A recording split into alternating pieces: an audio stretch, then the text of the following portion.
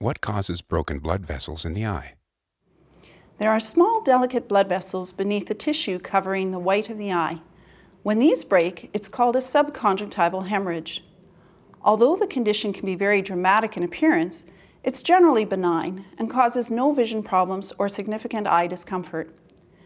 Some causes include trauma to the eye, a sudden increase in blood pressure due to heavy lifting, coughing, sneezing, laughing, or constipation. The use of blood thinners, such as warfarin or aspirin, or rarely a blood clotting disorder. The treatment is not to rub the eye, and much like a bruise, it takes approximately 10 to 14 days for the condition to resolve. Lubricating eye drops can help soothe the eye, and cold compresses can help with the discomfort. If the condition happens once, then it's usually considered normal and benign. However, if it happens more than once, then there may be a more serious condition that needs to be addressed. Be sure to check with your doctor of optometry if you notice sudden and persistent redness, especially if it occurs with changes in vision, pain, or light sensitivity.